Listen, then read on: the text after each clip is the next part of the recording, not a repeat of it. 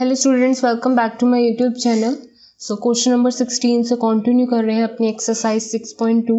Prove that the function f given by this is increasing on this and decreasing on this. तो बहुत ही easy question है ये। सबसे पहले फंक्शन को नोट डाउन कर लो, that means log sin x। तो यहाँ पे इसको फर्स्ट ऑफ ऑल डिफ्रेंशिएट कर रही हूँ मैं विद रिस्पेक्ट टू x। तो आपके पास वैल्यू क्या आएगी, log की डिफ्रेंसिएशन होगा 1/sin x। Then with the help of chain rule इसके एंगल का भी मुझे डिफ्रेंसिएशन करना है, दैट मीन्स sin x का log के साथ जो वैल्यू है। सो sin x का डिफ्रेंसिएशन इज cos x। तो आपके पास ओवरऑल फंक्शन क्या आया है, cos x/sin x, जिसको आप क्या लिख सकते हो, cot x। सो आपके पास f डैश ऑफ x की वैल्यू क्या आई है, cot x। सो यहाँ पे मैंने इंटरवल्स जनरेट कर लिए हैं। सबसे पहली बात, आपके पास इंटरवल है 0 से π/2, ठीक है। सो 0 से π/2 में वो कहते हैं कि आपका इंक्रीजिंग आना चाहिए। सो लेट्स सी, देखते हैं। सो पहली बात, कोई भी ट्रिग्नोमेट्रिक फंक्शन फर्स्ट क्वाड्रेंट में क्या होता है, पॉजिटिव। तो ये क्या है, फर्स्ट क्वाड्रेंट। तो आपके पास cot x की जो वैल्यू होगी, तो आपके पास cot x जो है वो ग्रेटर देन 0 होगा, right. So that means increasing. ये तो आपने प्रूव कर दिया है कि इसमें तो डेफिनेटली इंक्रीज कर रहा है। अब बात करती हूँ मैं π/2 से लेके पाई। अब सेकंड क्वाड्रेंट में बात करती हूँ, तो इसमें उन्होंने दिखाना था कि इसमें आपके पास से सेकंड क्वाड्रेंट में डिक्रीजिंग आना चाहिए। तो इसमें cot x जो है आपका सेकंड क्वाड्रेंट में क्या होता है, नेगेटिव होता है। So that means cot x की वैल्यू मैंने लेस देन 0 लिखी, क्यों, क्योंकि इस इंटरवल की बात हो रही थी। दैट मीन्स यहाँ पे डिक्रीजिंग आ रहा है, यही तो शो करना था आपको, increasing in this, decreasing in this. तो आपने वही शो कर दिया है, बहुत ही इजी था। Now let's see question number 17, बिल्कुल ऐसे ही होगा। So now let's see question number 17। Prove that the function this, that means ये फंक्शन है वो डिक्रीजिंग तो आना चाहिए इस इंटरवल में, लेकिन इंक्रीज करना चाहिए इस इंटरवल में। सो देखते हैं। सबसे पहले f डैश ऑफ x निकाल लेती हूँ मैं इस फंक्शन का, log cos x। तो log का डिफ्रेंसिएशन होता है 1/ जो भी साथ में वैल्यू होती है। तो cos x नीचे जा चुका है। अब with the help of chain rule cos x का भी डिफ्रेंसिएशन होगा, तो माइनस sin x आपके पास वैल्यू आएगी, ठीक है। सो दैट मीन्स माइनस के साथ साथ क्या है, tan x, इसको मैं लिख सकती हूँ, राइट। सो आपके पास f डैश ऑफ x की वैल्यू आ चुकी है ये। अब यहाँ पर देखो, आपके पास मैं इंटरवल्स बना देती हूँ। सो क्लियरली आपको पता है कि अगर मैं सिर्फ tan x की बात करूँ ना, तो ये क्वाड्रेंट में tan x की वैल्यू क्या होती है, फर्स्ट क्वाड्रेंट में पॉजिटिव, ठीक है।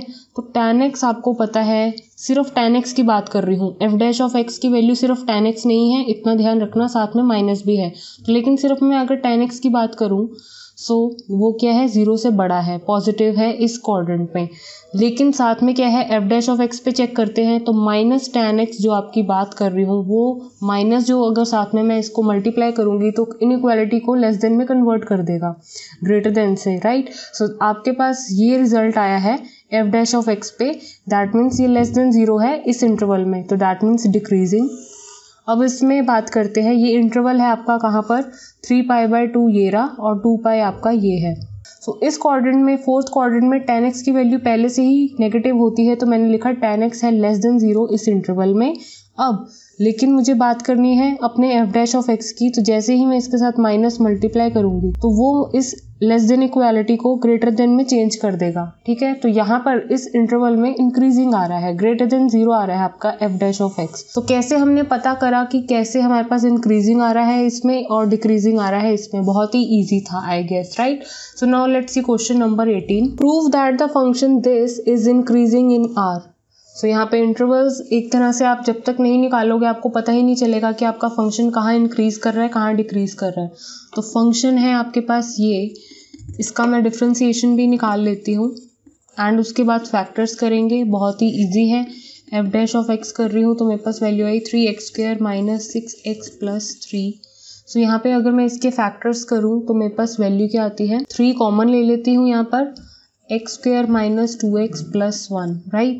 सो आफ्टर फैक्टराइजेशन x - 1 का स्क्वायर आ रही है, मतलब कहने का x - 1 2 बार है, लेकिन वैल्यू तो एक x की ही एक ही पॉइंट देगा। दैट मीन्स जब आप f डैश ऑफ x को लेट करोगे 0 के इक्वल, तो आपको वैल्यू देगा ये, दैट मीन्स x का एक पॉइंट आया है, दैट मीन्स दिस।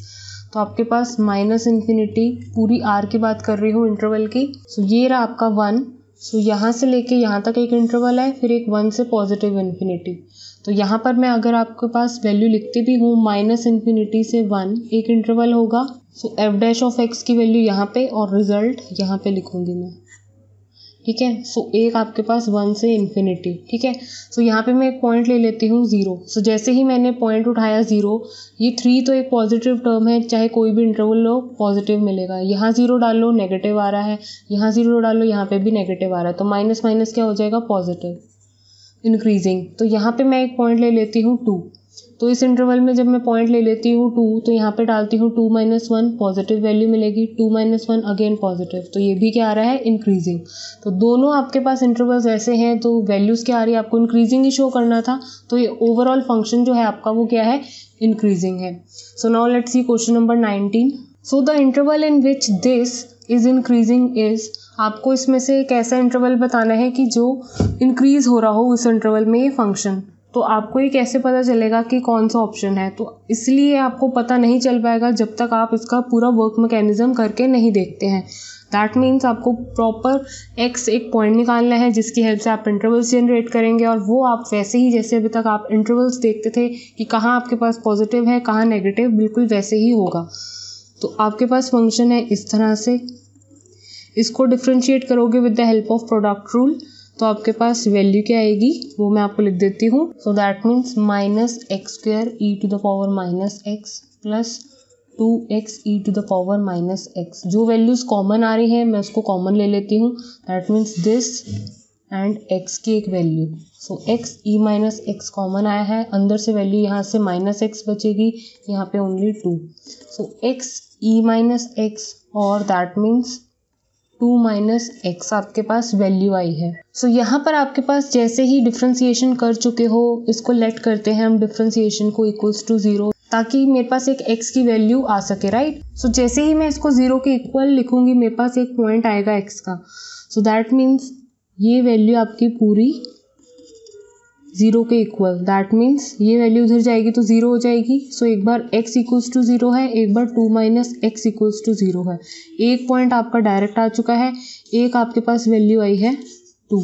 तो आपके पास अगर इंटरवल की बात करूँ -∞ से इन्फिनिटी अगर मेरे पास है, तो यहाँ पे एक पॉइंट आया है 0, एक आपके पास 2 है। तो आपके पास पहली बात इंटरवल्स आपके पास आए हैं 3, इन्हीं से आपको पता चल जाएगा कि कौन सा इंटरवल है जिसमें आपके पास इंक्रीजिंग वैल्यू आ रही है। सो इंटरवल -∞ से 0 में चेक करेंगे, फिर 0 से 2 में चेक करेंगे, देन 2 से इन्फिनिटी में चेक करेंगे। सो जब मैं यहाँ पे एक वैल्यू लेती हूँ -1 और डालकर देखती हूँ f' में, मतलब dy/dx है यहाँ पर, तो dy/dx में डालकर देखते हैं। तो जैसे ही मैं एक नेगेटिव वैल्यू डालूंगी यहाँ पर, तो ऑब्वियसली ये क्या हो जाएगा, नेगेटिव। यहाँ पे जो वैल्यू है आपके पास e⁻x एक पॉजिटिव वैल्यू ही आएगी, नो प्रॉब्लम। माइनस है तो साथ में माइनस की टर्म में एक वैल्यू आ रही है तो वो उसको पॉजिटिव कर देगा। सो 2 - और साथ में माइनस, तो यहाँ से भी पॉजिटिव। सो दैट मीन्स आपके पास यहाँ पे एक नेगेटिव आंसर आ रहा है। इस माइनस ने अल्टीमेटली क्या कर दिया है, सबको माइनस, तो ये आ रहा है डिक्रीजिंग। यहाँ पर मतलब कहने का ये < 0 है, तो ये डिक्रीजिंग आ रहा है इस इंटरवल में। मुझे ऐसा इंटरवल चाहिए जहाँ पे मुझे इंक्रीजिंग टिक करना है, तो 0 से 2 में चेक करते हैं। यहाँ पे मैं 1 ले लेती हूँ वैल्यू, 1 डालती हूँ मैं, यहाँ पे आपके पास एक पॉजिटिव वैल्यू आएगी e⁻−1 आपके पास जो है, दैट मीन्स 1/e, वो भी एक पॉजिटिव वैल्यू आएगी। सो e⁻−1 that means 1/e, so that means ये भी एक पॉजिटिव वैल्यू है, सो नो प्रॉब्लम, ये भी पॉजिटिव है। सो यहाँ पे जैसे ही मैं 1 डालती हूँ ये भी पॉजिटिव वैल्यू देती है। ओवरऑल ये सब क्या है, पॉजिटिव वैल्यू, यहाँ पे इंक्रीजिंग। सो 0 से 2 में इंक्रीजिंग आ रहा है। फर्स्ट ऑफ ऑल एक तो टिक कर ही लो। 2 से इन्फिनिटी में कोई वैल्यू लेती हूँ 3, तो यहाँ पर आपके पास वैल्यू क्या आती है, यहाँ पर मैं वैल्यू डालूंगी 3 तो पॉजिटिव, यहाँ पर भी पॉजिटिव। लेकिन जैसे ही मैंने वैल्यू डाली यहाँ पर 2 - 3, x की जगह जैसे ही मैंने 3 वैल्यू यहाँ पर डालती हूँ तो नेगेटिव देता है मुझे। सो फिर से ये इसको क्या कर देगा, नेगेटिव। तो आपने देखा सिर्फ कौन से इंटरवल में आपका इंक्रीज हुआ, 0 से 2 वाला जो आपका है इंटरवल, उसी में इंक्रीज हो रहा है। सो 19 आंसर है आपका डी ऑप्शन।